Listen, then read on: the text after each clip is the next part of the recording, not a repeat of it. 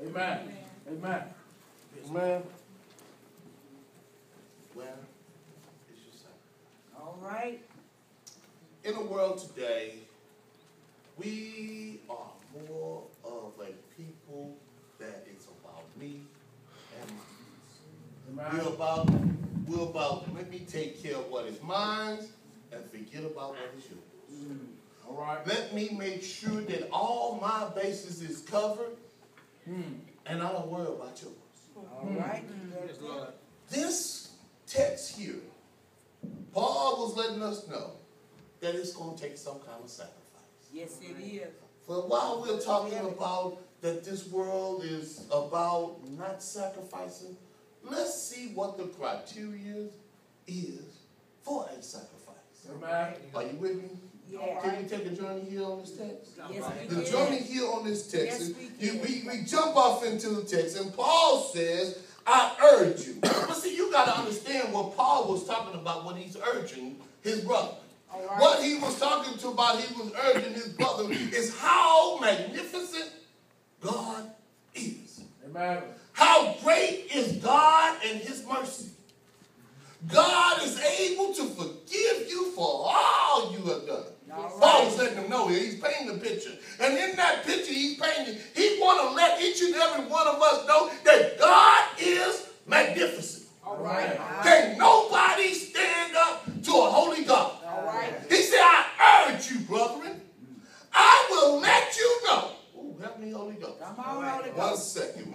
I got to come back down. I'm so excited, but Heavenly Father, forgive me. All heads about our eyes closed. Amen. My dear Father, we thank you, we love you, we praise you, Father. Yes, Father, Lord. asking that you would hide me behind this sacred desk, Father, Yes, Lord. that the true preacher may go forth, Father. Father, I thank you, Father, for what you've done for me, what you will do, and what you're doing through me, Father. Yes, Lord. Father, I come to you as an empty vessel, All Father, right, all asking right. that you would fill me up with your spirit, Father, name of Jesus. that what comes out of my mouth is your word, Father, Yes. your holy word, Father. Yes. Father, let me regurgitate that which Yes. you have given to me, Father. Yes, Lord. I surrender it all to your authority, Father. Yours, Lord. Lord. It's in your Only mighty you, Son, Lord. Jesus' In name. Jesus' name. Amen. Amen. Amen. Paul says, I urge you. I am going to give you an option. I am want to persuade you to understand who is God. All All right. right. I'm giving you the opportunity to understand what God is and what is his magnification is. Amen. I want you to see this picture of God. Amen. Paul says, I urge you. I want you to understand that he is unfathomable. Is that word correct, Pastor? It is unfathomable. It is a word that means that you cannot use your human wisdom to understand how God is. Amen. He said, I urge you. I urge you. Not only that, he says that I urge you. He says that, therefore, after all what I've said, after all what I've described how good God is to you, Yes. therefore, after this, you need to make a decision. All right. If you know how God's been good to you and brought you out of your situation step by step, then you ought to know that it is an easy decision to follow God. All Yes, sir. right. Oh, yes, it is. It All should right. be. Thank you, Mama. It should be an easy decision. Yes. I have persuaded you. I have tried to persuade you. I have pushed it to you. I have laid the facts out there. And I need you to understand, therefore, what is your answer? Amen. He says that.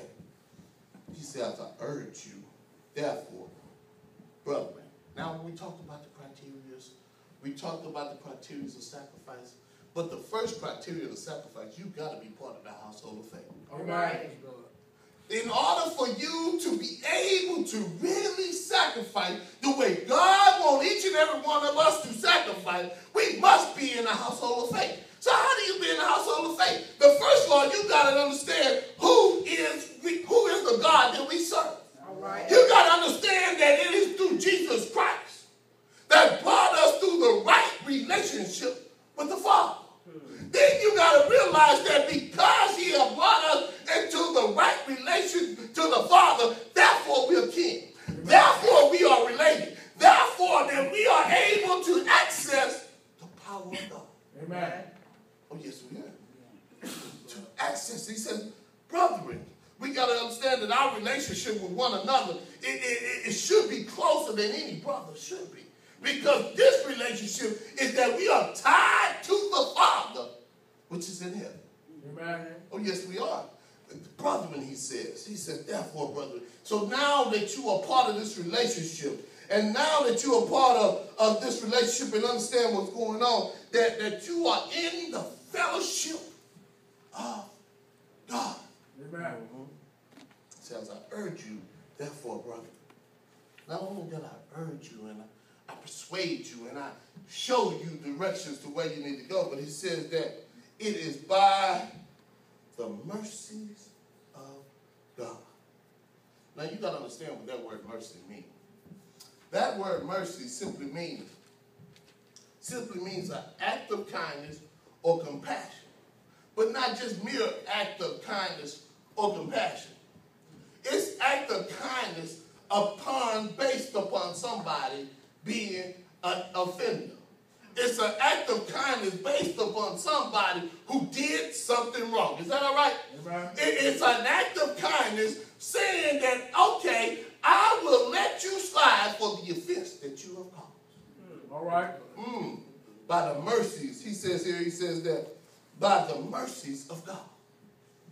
Now that tells me that because we are sinners, saved by grace, if it had not been for the mercy of God, we would not have the proper relationship with God.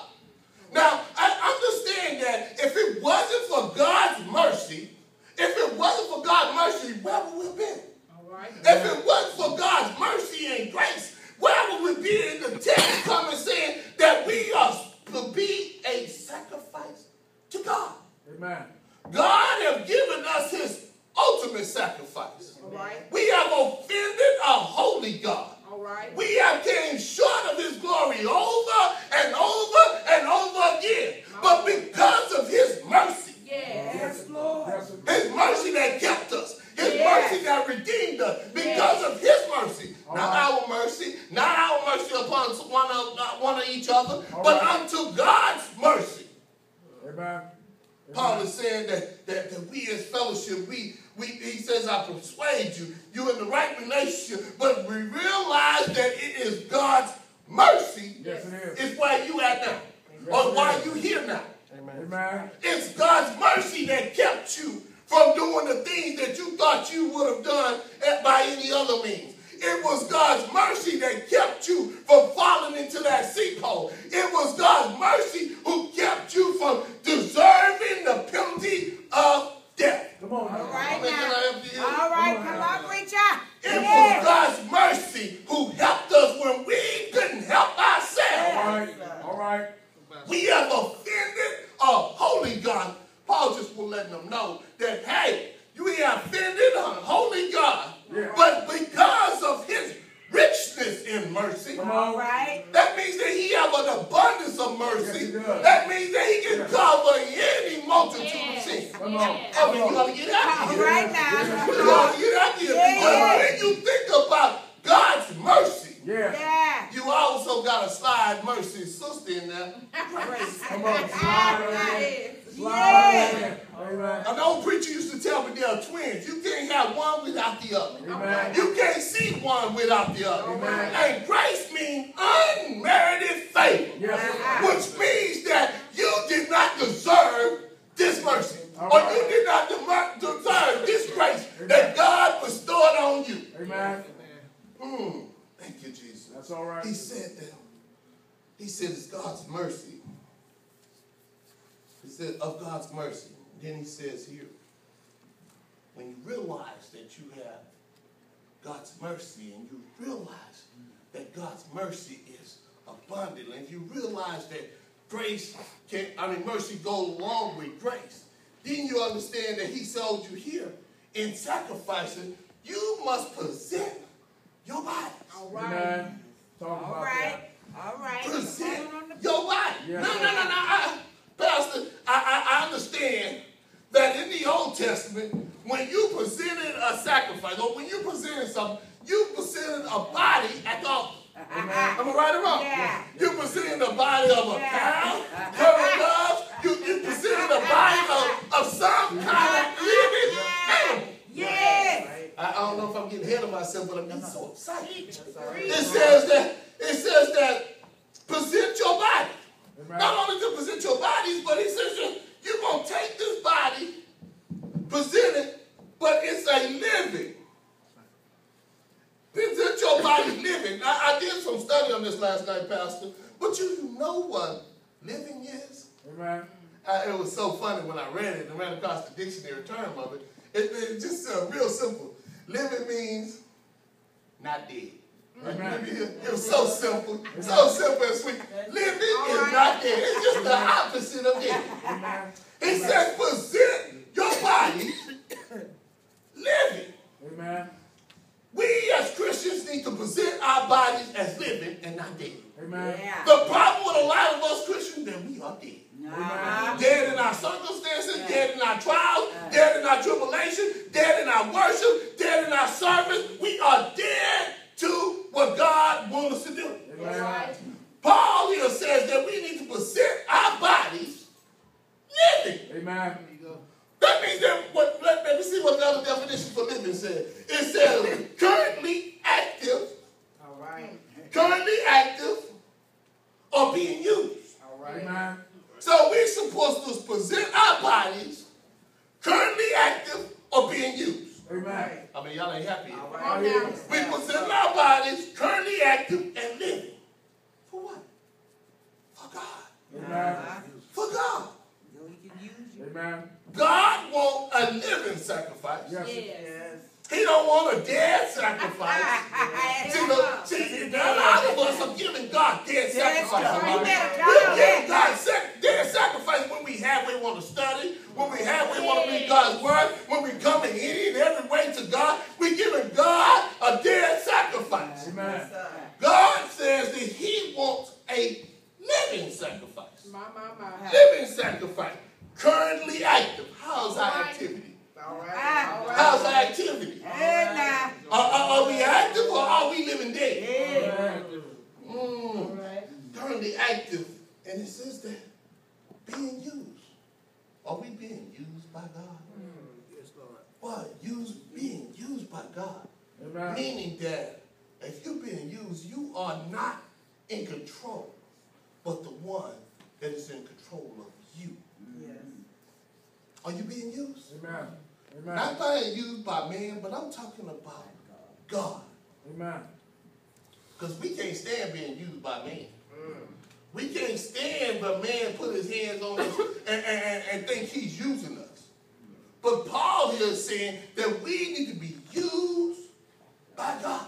Amen. Being living. Not only that we being living, but it says here that being living and holy. Amen. Now that we're being used, now that we're being active, he's saying that we need to be holy. All right. He's saying that Paul said, not only because you can be living and you can be active, but are you being active holy? All right. I mean, y'all ain't happy with me. That's a good one. Yeah. Then are you being active holy? Right there with you, Pastor. Amen. Thank you. It not only that it says being holy, but it says that what holy means is devoted entirely to. Amen. Now that's what the Western Dictionary says. But you got to add something to that too. Thank you, Jesus. You got to add something to that too. And that too is to be, let me read the text out. Let me read what the definition gives it. It says devoted entirely to God. Amen. Y'all ain't happy. All right. When you are being holy, you need to be devoted wholly, entirely to God. Amen. This is what he's saying. He's saying not only that you're supposed to be not dead, but currently active and being used, but you gotta be devoted entirely to God. Amen. I mean, that's a lot of words in three little words. Entirely devoted. How is our devotion to God? How is our devotion to God? Is it slothful? Is it slackful? Is it one day we on, one day we off? Is it inconsistent? How is our devotion to God? Amen. It's got to be consistent. He says that we have to be devoted entirely to God. Amen. And so in light of his mercy, knowing that we are living sacrifices, holy means devoted entirely to God, we need to have our situation with God in order. Is that all right? It's saying that we need to have our situation in order with God. And then not only that, it says in the text, it says holy sacrifice. Now, he's telling us that we need to be a living, a devoted sacrifice unto God. Amen. We have to have our life into the fact that we are being constantly used by God. All right. Now, let me see what sacrifice means. Sacrifice says it's an act of giving up of your life. Sacrifice is an act of giving up of your life. So God is requiring for us, with his mercy, requiring of us to be a living sacrifice, holy and acceptable. Holy, which means devoted to God, and a sacrifice is giving up our lives. Amen. Giving up our lives. Are we willing to give up of what we want All right. for God? Are we willing to give up our comfort for God? He's getting ready to talk about service here. He's talking about, are you willing to come out of your comfort zone for God? All right. A living sacrifice. I use this illustration all the time. A living sacrifice is a sacrifice that's willing, that is able, and have the ability to get up once it's been sacrificed. See, a sacrifice back then, if you stab it or kill it and offer it up to God, that sacrifice is done. That sacrifice is over. All right. It won't come back. You can't reuse it. You can't do nothing with that dead sacrifice. Amen. But what God is saying, Paul is saying, that you are a living sacrifice. So once you've been sacrificed today, get ready to be sacrificed tomorrow. Get ready to be sacrificed the next day. Get ready to sacrifice the day after that. And continue to be sacrificed. Amen. But the problem with a living sacrifice is that it can get up. Amen. And see, the problem with a lot of us, we want to get up when God is requiring us to be sacrificed. Amen. One of us like to get up. I've been sacrificed yesterday. I don't think I want to be sacrificed today. All right. But God is requiring us to be living sacrifice. What that word living mean? That means it means be currently active. Not dead. Not dead. Thank you, Pastor. This currently active sacrifice, meaning that we should be able to take it when God says, let's sacrifice yourself. Amen. All right. We should be able to be willing participants of the daily sacrifices that God requires of us. Amen. Amen. He says a living sacrifice. All right. Living sacrifice. That means that being that living, that we should be able to be required to die to ourselves daily, as the word says, Amen. in order for us to give God glory. Let's see what else it says. Amen. It says not only that you are a living sacrifice, holy, and a sacrifice, but let's see what else the text tells us. It says acceptable. Amen. See, a lot of us are sacrificing ourselves, but it's not acceptable unto God. You better tell that now. We are sacrificing ourselves, It ain't pleasing to God. but it's not pleasing to God. That's the problem. It is not to the point to where God gets the glory out of our lives. Oh, we coming because we want to come, just to let everybody know we're sacrificing. But this is the ultimate sacrifice that God knows that is acceptable to Him. See, the problem is a lot of us want to give God any and everything. Come on now. Come We on. want now. to give God any and everything. We want to give Him half our best. All right. See, acceptable means, let's see what I wrote down for acceptable. It says acceptable means worthy of being accepted. Amen. Amen. So that means that are we giving our best so God can say, I will accept it? Or are we just throwing it out there because we want to look like we are sacrificing All right. unto God? All right. Oh, that's a difference. Yes, That's a difference. Amen. He's saying, Paul said here that it's acceptable unto God. Can we make our sacrifices acceptable unto God? Amen. Yes, we can. Yes, we can. Where's our sacrifice? Where's our Amen. sacrifice? Amen. It's got to be acceptable to God. Yes, sir. Not only did it have to be acceptable, acceptable to God. It says, to God, which is your spiritual service of worship. All right. Amen. King James says that make your living sacrifice holy and acceptable unto God, Amen. which is your reasonable service. Reasonable means that there is no exception other than this. Reasonable means that, hey, this is all is required, and you got to meet this standard, or you don't, you nowhere near what is required of you. Right. Reasonable means that it is the bare minimal that I would accept because it's reasonable. That's it. Amen. This is like what he said. He said that, he said, which is your spiritual service. Now, see, I had to do that study on spiritual as well. And spiritual means to join in the spirit. Amen. What that brought up to mind, Pastor, is that when James was saying that you have to try the spirit by the spirit. Amen.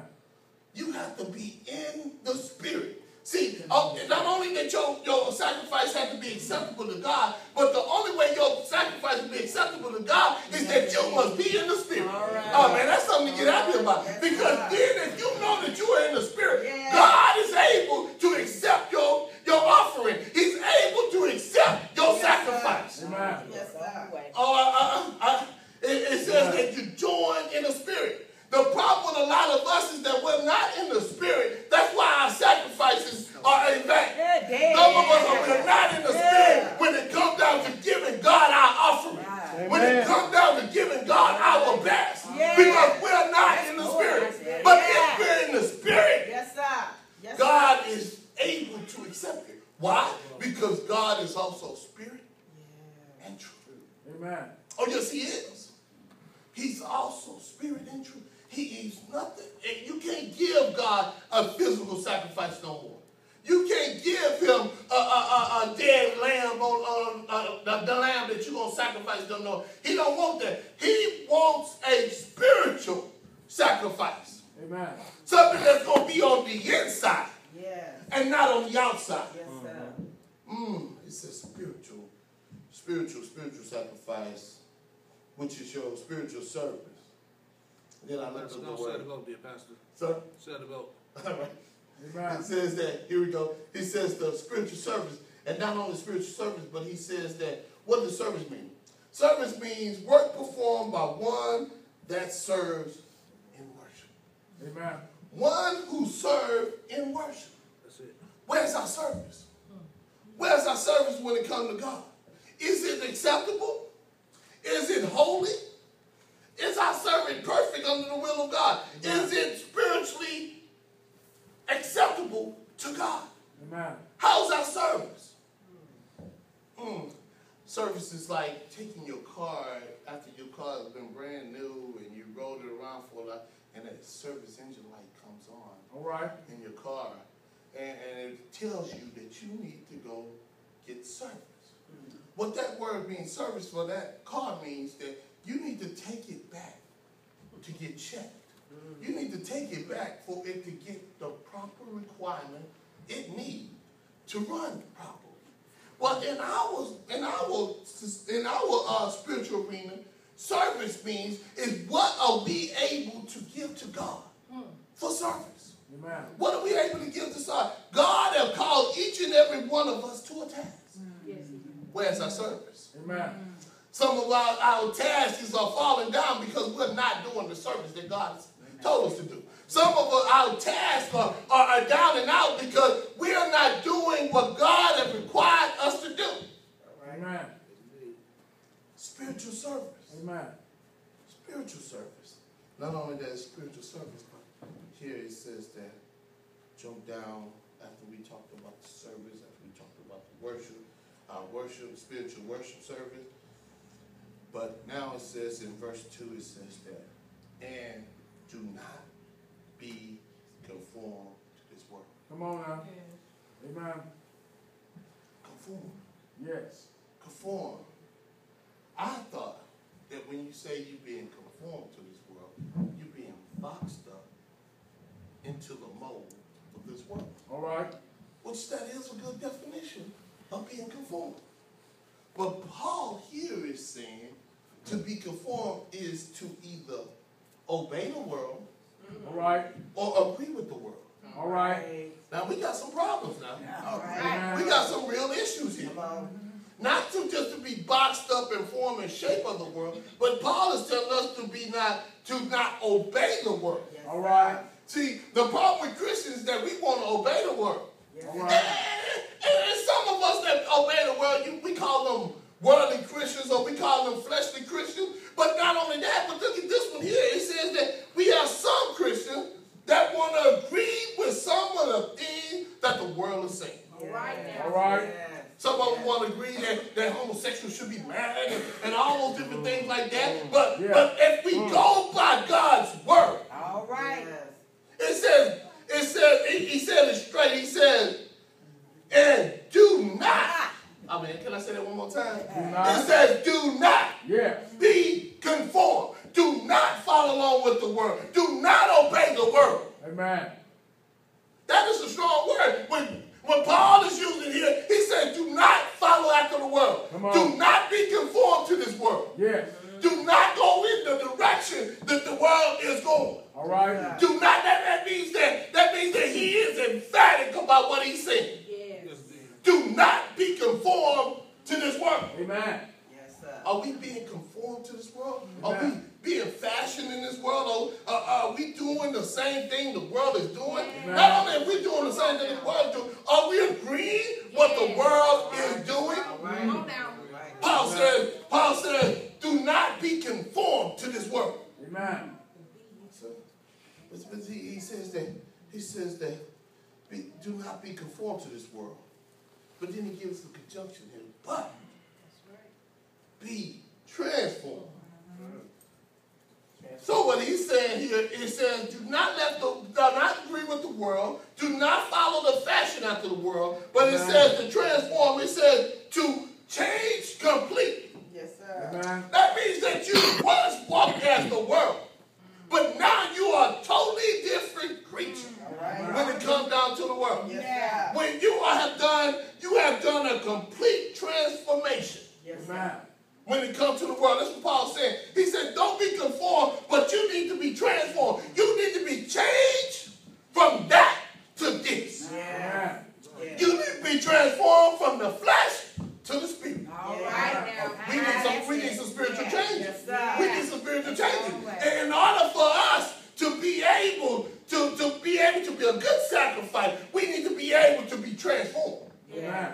We can't no longer walk after the fashion of the world, but we got to be able to show the way God is versus how the world is. Yeah. All right. Not only that it says that we're supposed to be able to be transformed, but be transformed. Then he says how? By the renewing of your mind. By the renewing of your mind. It says, let me make sure it's right. That what Bible says it right? It's all right. By the renewing Renewing of your mind. of your mind. Okay? That word renewing means it was old, but you made it new. That's all it means. It means it was old, but now it's made new. Amen.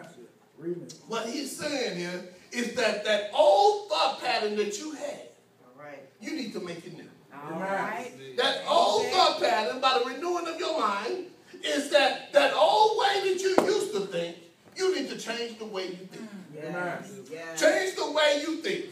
Now, when I think about the way you change the way you think, it says, the Bible says that let this mind be in you that is also in Christ Jesus.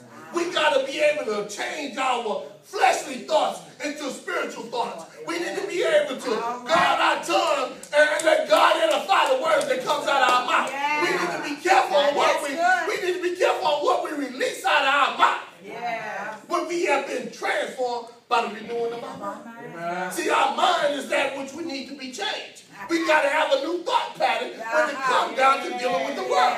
When you have a thought pattern that's different from the world, you will be opposite of the world. Yes, sir. That's what he said. He said, don't be conformed, but be transformed. That means your mind needs to change the way you used to think. That's it. When you used to think about how you used to deal with certain people that came your way. All right. How you used to All deal right. with the people that used to cut you up. Yeah. You need to change that mindset. You need to change that mindset when that person stepped on your toe. You need to change that mindset. Because if you went back to the old way, you'll conform to this world. Yeah. But to be transformed is when that same person that you know you would have dealt with in the world step on your foot, you changed your attitude. Yeah. You changed your mindset. Yes, sir. He said, don't be conformed to this world, but be transformed by the renewing of your mind. Amen. Where your mindset at? Is your mindset on the things of this world? All right. Or if it's on the things of God? Renewing of your mind. The mindset. Then he says here, being transformed by the renewing of mind, that you may prove the will of God is that which is good Yes. and acceptable Yes. and perfect. Yes. Let's see how we can break this down. That you can prove the will of God is that is good and acceptable and perfect. Amen. Let's deal with the prove the will. To prove the will of God. Once your mindset is changed, your mindset is that you would do the will of God. Amen. Your mindset will be to the point to where you'll be able to be focusing only on giving God glory. Amen. That's the proven will of God. The will of God is that once you've been transformed, you are only focused on how your mindset will be so you can be able to be acceptable to God or proving the will of God. And I like that because see what we already said what acceptable was. Acceptable means worthy of being accepted by God. So once your mind has been changed, you are worthy to be accepted by God. Amen. Oh, that's good news. To be worthy of being worthy to be accepted by God. And not only that, but being acceptable, but proving the perfect will of God. I bypassed good, forgive me. He says that which is good and acceptable. Let's talk about good. Good means of high quality. Amen. Where's our quality of service? Come on now. Do we want to give God any other service? Do we want to just give him any and everything? No. Good means that we should be able to strive to give God good quality of service out of our lives. Good quality of service when we are giving God our best and not accepting nothing less. I mean, y'all will get happy here because God has given us his best and nothing less. Yes. So we should be able to be able, if we are in the spirit, or if our mind's been renewed inside our heart, that our mind's been renewed, that we should be able to give God our best. Not just nothing less. Not just any and everything, but give God what is due to him. And that is our best. But the only way you can get to the best is that you be in the spirit. Amen. Only way you can give God your best is you be in the spirit. And he says good, good, good. But see, you know, good, real root word of good is God. I mean, y'all ain't happy here. All right. The real root word of good is God. Amen. God is good. I mean, y'all ain't happy here. Come on, preacher. Amen. High quality, giving them my best. Amen. And then it says that, finally, it says that Amen. acceptable and perfect. Perfect. Perfect means having no mistakes but no flaws. Amen. That's it. No mistakes, no flaws. The problem with giving our bodies as living sacrifice is that we are human. We are filled with mistakes and we're filled with flaws. But when we are in the spirit, our sacrifice in God's eyesight All right now. is perfect. Amen. It's perfect because why? Because it's him that's in us That's it. and not we ourselves. All right. It is him who brought us out of darkness into the marvelous light. We can't be perfect, but we can be when we have the Spirit of God in our lives. Amen. What I mean is, whatever God requires of service is perfect for the function that God has called us to do. Are you happy with me? Yes. No, apparently you're not happy with me. Because if you understand what he's saying, that we can be perfect, and be perfect through him, because you can't do it by yourself. You need a perfect God in order for you to be perfect. In order for you to be complete in your life, you need a holy God to help you be complete. Amen. That's exciting here. When you understand that God is perfect, He's given us His perfect gift, which is His Son, Jesus Christ, in order for us to be perfect in His sight. Amen. That's it. Give us His darling Son, Jesus Christ, the only perfect sacrifice.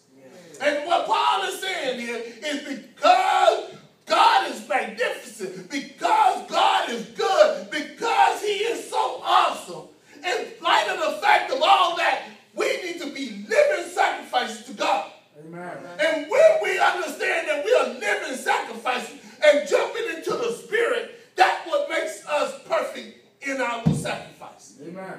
to God. Amen. Oh, that's good news. That's good news. Great deal, Pastor. The excitement of knowing that we as Christians Amen. can be living sacrifice, Amen. holy and acceptable Amen. to God, Amen. which is our reasonable service, Yeah. which is our service of praise, our service of worship, giving it over to Him. Yeah. Mm. Having what it takes Amen. to sacrifice. Yeah. All heads about our eyes. Yeah. My dear